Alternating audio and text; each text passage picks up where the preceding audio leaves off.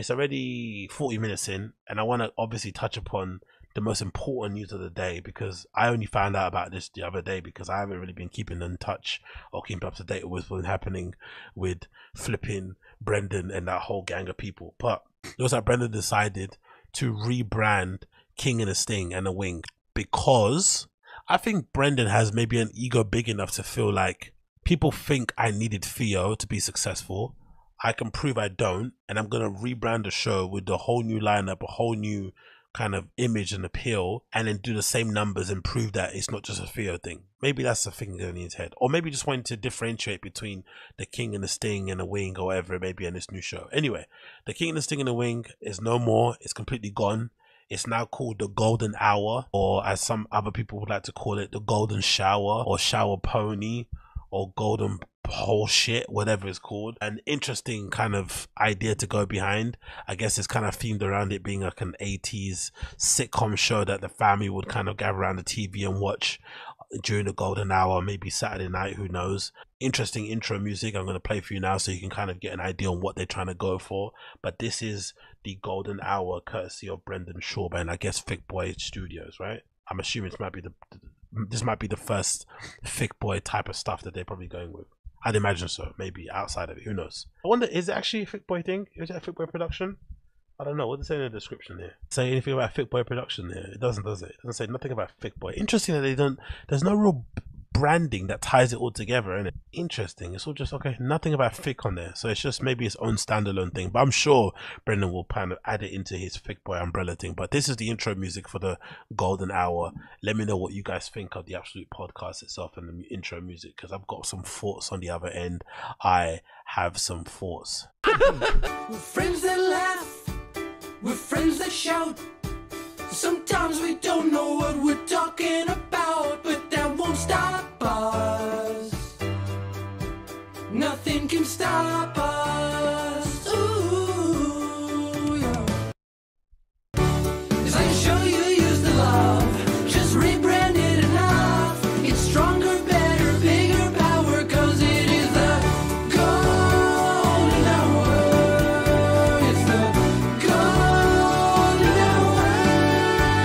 hour. Beak seems accurate. Of course, as the show opens, there's a person walking in front of the camera. Can I be honest and say I like the intro music? I have to be honest. I like the intro music. I think the intro music is cool. It's fresh. It's kind of refreshing that it's not Little Brows rapping some stupid nonsense. It's kind of refreshing. It's not fucking Chin singing horribly in that weird Filipino R&B voice thing that he has going on. I know he's not even Filipino. I know he's flipping. I know he's South Korean. But if you know if you've grown up in a community of people who like Filipino guys, especially who are into sneakers and breakdancing, there's always one or two Filipino kids that love to sing in that kind of crying R&B type voice thing. So he has that thing going on, which I think sounds absolutely terrible in my opinion. But I like that music song. I don't know who did it. I think it's a fresh approach to it. It kind of makes the show sound better than what it actually looks and sounds like, if that makes any sense. The intro music makes it sound like it's an actual really produced, interesting spin on a podcast that isn't just the typical stuff. Do you know what I mean? Like maybe it kind of feels like that, but obviously when it kind of fades to white and it goes back onto the scene, it's just a standard podcast, right? Three guys on the show talking about topical topics, some, call-ins, which I think personally are fake.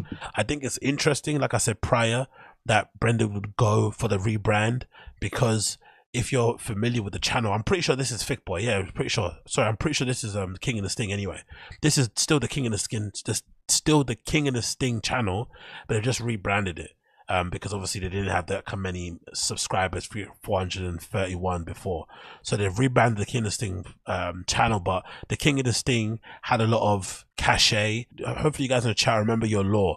But if you remember when the King and the Sting started, that was the first instance when Brendan had some good sort of like sentiment around him. People actually liked him on podcasts, because for the longest time people thought he was a flipping bit killer.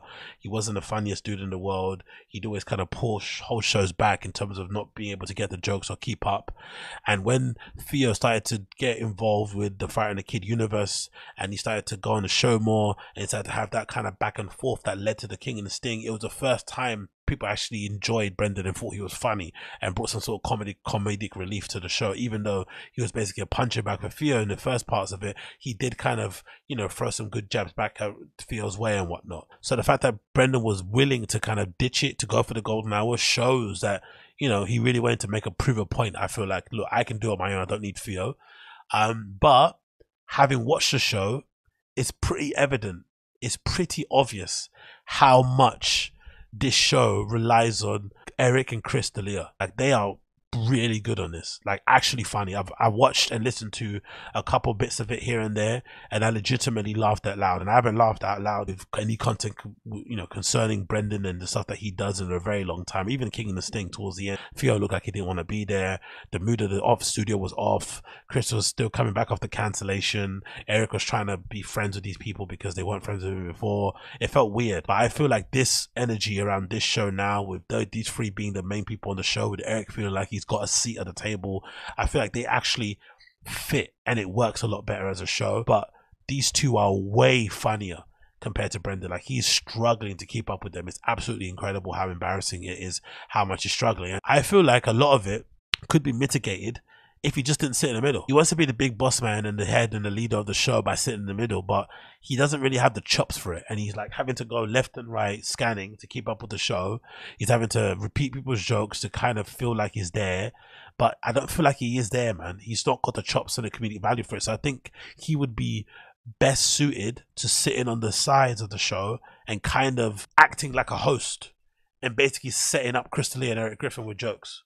But he's obviously at this position where he needs to prove that he's funny because people don't think he's funny, and he's trying to do it and it's not working. I mean, and it's like holding the show back a little bit. So it's not, you know what I mean? And obviously the dynamic between him and Chris is odd as well, because it feels like Chris maybe feels like he's getting back to his old place where he was prior to the diddling accusations. So maybe there'll come a point where he feel like he's bigger than the show also, and he might do his own thing. I don't know. Eric Griffin, I feel like he's just happy to be there and is willing to do whatever it takes to stay on that show because, you know, bills need to get paid.